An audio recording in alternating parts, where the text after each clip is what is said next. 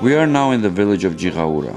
This unique ampelography landlot combines a full collection of traditional Georgian varieties of grape that have survived to this day. This project is implemented with financial support from the Carto Charity Foundation.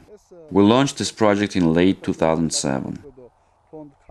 We held our first field trips, expeditions as early as 2008 throughout Georgia and abroad. A number of varieties that have not survived on the territory of Georgia were brought back. In the nick of time, so to speak, at least 10 or even 15 varieties were brought back to Georgia.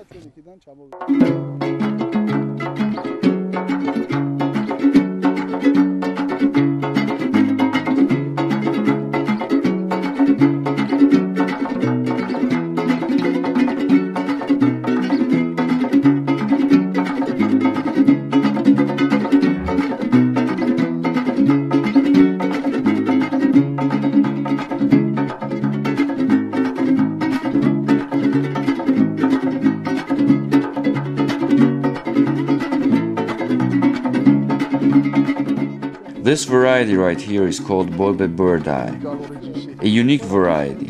All Georgian varieties are unique, I believe. It's a magnificent and amazing variety. Traveled throughout the country, visiting every corner without exception. And you continue working on this project, aren't you? This morning, before you arrived, my colleagues and I discovered another unique Georgian variety called Mukhatsuane. Next week we're planning to travel to Ajara, where we hope to find the Povnili variety. It's an Ajarian variety. Then we hope to get a hold of Tkhmeruli grapevine in Raja and Atinuri in Guria. And this process continues. Our goal is to enrich our collection with as many Georgian varieties as possible.